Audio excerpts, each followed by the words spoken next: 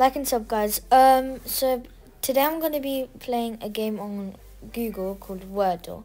How you play it is, so you have to do a 5-letter word. It has to be a word. It can't be a name.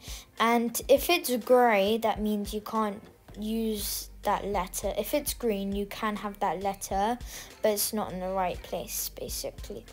And if it's yellow, that means you got the right letter, but it's in the wrong place. Basically, yeah. I don't know what I was thinking early on by doing stret, because stret is not even a word. I was thinking of doing street, but it was a 6-letter word, not a 5-letter word.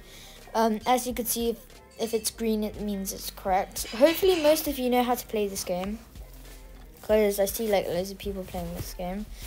I don't know why, but I was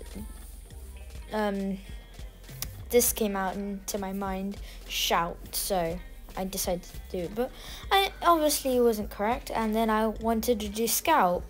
So as you can see, the H and the C is grey. That means I can't use that word again. And I done snout and I got that correct. Thank you for watching. Bye.